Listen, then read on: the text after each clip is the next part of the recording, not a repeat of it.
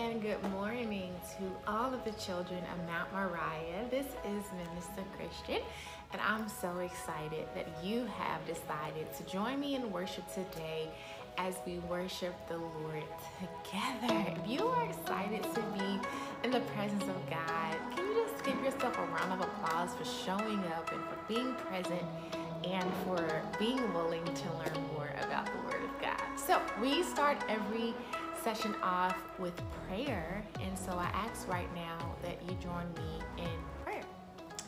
Heavenly Father, we thank you so much for today, God. We thank you for the children and the parents and the guardians, God, that are present.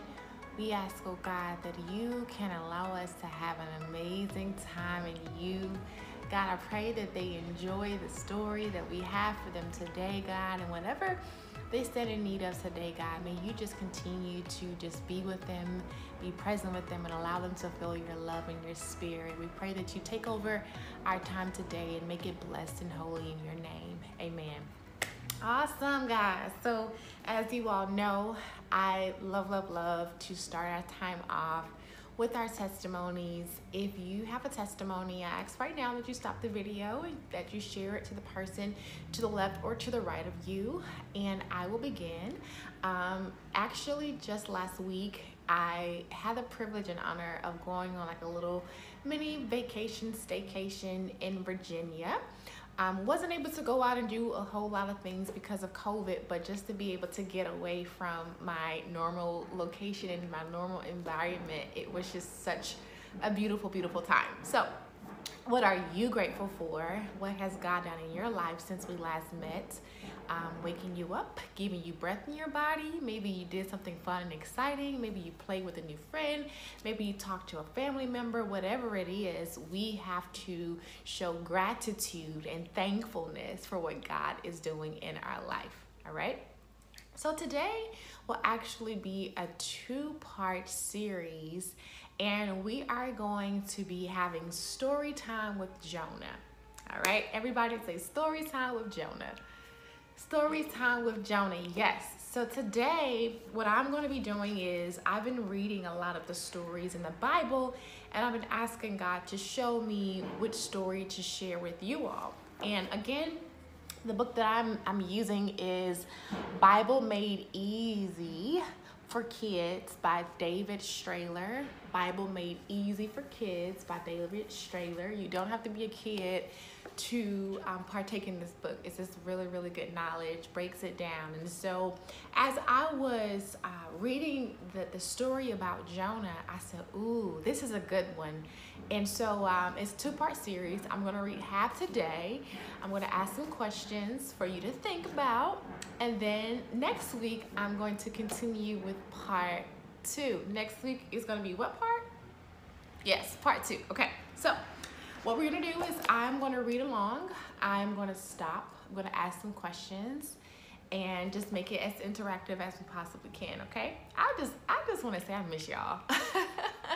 I miss you guys so much, and I just thank you for, you know, being able to move with the digital world. I know in our class, a lot of you all talked about having iPads and iPhones and computers. Well, this is a time for all of that to come into our worlds and for us to stay connected. So let's go to Jonah's story.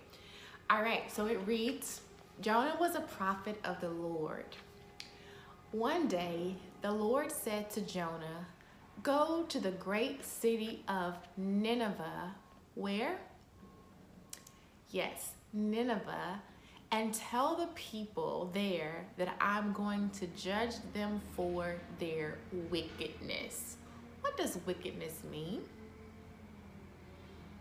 Okay, yes, wickedness means evil. Wickedness means doing bad things. So Jonah was called to go to the city of Nineveh and to tell the people that God was going to judge them. Why? What did they do? They were being wicked. They were being evil, okay? But Jonah ran away from the Lord. He went in the opposite direction towards the sea and found a ship leaving for Tarshish. Where? Tarshish, okay? He paid the fare and got on board, hoping to escape from the Lord. So, God has told Jonah to go to Nineveh. And Jonah does not go to Nineveh. He goes the opposite direction to Tarshish. So my first question for you is, have you ever been told by an adult, or maybe God has maybe told you to do something, a teacher, an adult, and you're like, I don't want to do it, and I'm going to do the opposite. I don't want to do it, and I'm going to do it my way. I don't want to study, and I'm not going to do it. So talk about that time. When was the time that you really did not obey? He was not obedient. He did not obey. So let us relate to Jonah. So as I think about my life, if I were to think about a time when I did not obey, I go back to 3rd grade. And if you can believe it, Miss Christian used to talk all this time in class. My teacher would tell me to stop talking, and I'm still whispering things to my friends. I'll be taking a test, and I'm still whispering and talking to my friend. And I remember I used to get D's and F in conduct. I don't know what your school is like. Do y'all get conduct grades? Like how well you're talking in class? I used to always get a bad grade, and I remember one day my mom asked for my progress report, and I did not tell the truth, and I told her that we didn't receive it. Well, long story short, my mom came up to the school, and she pulled me out of class, and y'all, I got in trouble.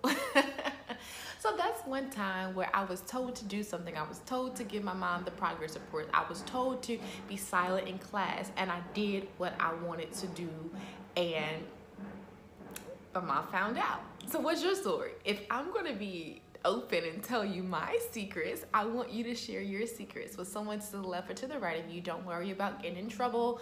Don't worry about, not being able to go outside and play. This is something of the past, and God requires us to repent, right? God requires us to ask for forgiveness. God wants us to do the right thing. So what happens after Jonah does things his way? Let's continue to read with our story time. But the Lord sent a powerful wind that made huge waves come up. So this is, remember, after he gets on the boat going in the opposite direction that God told him to go in, the Lord sent a powerful wind that made huge waves come up. The sailors were worried that the ship would break apart, so they shouted to their gods to help them. Lord, please help me. The waves are just too strong. I cannot handle it. Then they started throwing the cargo overboard to make the ships lighter. Meanwhile, Jonah lay fast asleep in the lower part of the ship. So what's happening right now, guys? You can pause the video and you can discuss it, or you can just walk through it with me right now. So Jonah gets on the boat. What happens after that? Yes, the winds and the waves become really, really bad. Then what happens after that? They ask the Lord for help. Like, okay, God, I need help right now. And then what happens after that? They take the things that are on the boat and they throw it overboard, right? So can you just imagine you have all these clothes, or you have cars, or you have all these items that you really needed, and you're throwing it overboard, just to see if the boat and the waves and everything will kind of just calm down, because things are just going everywhere. So while all of this is happening, where's Jonah? The one who disobeyed God.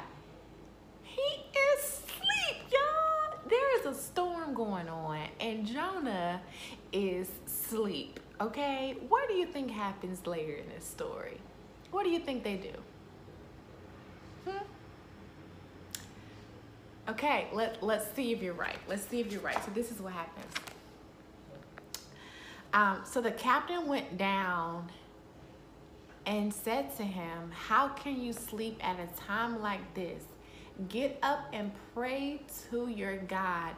Maybe he will save us." So the captain goes down to where Jonah was sleeping and says, "Hey, I need you to pray. I know that you are a man of God. I know that you love Jesus. I need you to pray, because maybe if you pray, this storm will stop. And so the question that I have is, what are the consequences for our action? Okay, what does that mean? When you do things, things happen and things follow, right? So for me, when I was not being truthful with my progress report and I was still talking in class, the consequence or the action was that I was put on punishment. Oh my goodness. And I was kicked off the cheerleading squad. What in the world? Yes, but there was consequences. So for Jonah, when God told him to go to Nineveh and he went in the opposite direction, the consequence was while he was on this boat, the Lord allowed the waves and everything to just go wild, go crazy. And so God was trying to get his attention. And the captain asked him to pray, because he says, look, you are connected to God. Everyone is doing their part. I need you to do your part and pray. So what are the consequences of your actions? And if you can't think of an action, just know, as you're going to a new grade and as you're going maybe into a new school system, or as you're getting older, just know that every action, everything you do has an action to follow. So sometimes when you're doing things and you're like, no one would ever see me, or no one's watching, God is always watching. And there's always a consequence for your action. So yes, it may be tempting to do things your way, but you always have to say, Lord, help me do things the way that you want me to do it. Amen. Amen. Okay, so let's continue to read with our story time. All right, so what happens next? Let's see. Then the sailors cast lots to find out which of them was responsible for the storm. Who do you think is responsible for the storm? Okay. The lots pointed to Jonah, so they started asking him all sorts of questions. Jonah told them that he had served the living God, the creator of land and sea, and that he was running away from him. So the people on the boat are like, okay, who is responsible for this?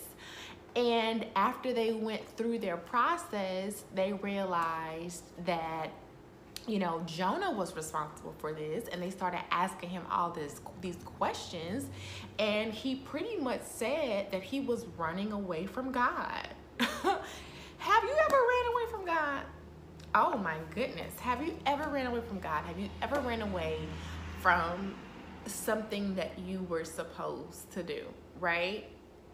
I know that it can be a bit much sometimes, or sometimes what we feel that we have to do, like we don't want to do it, or we don't even think we can do it. But the thing is, we still are supposed to be in communication with God. So I just want to just say, when things get tough in your life, when you don't want to do something, when you don't think you can do something, when you don't think you're strong enough to do something, talk to God. Never run away. Don't run away. Run to God. Don't run from God, okay? So this is what happens. Then when he said that he was running away from God, this is what the sailors did. This made the sailors really worried, and they asked, so what should we do? Throw me into the sea and the waters will be calm. I know this storm is all my fault, Jonah said. The sailors were afraid of what would happen if they threw God's servant into the sea. But when the storm got worse, they picked him up and threw him over the side. The storm stopped at once, and the sea became calm. So, Jonah, he had ownership, and he said, okay, yes, it's my fault. Yes, just throw me over into the water.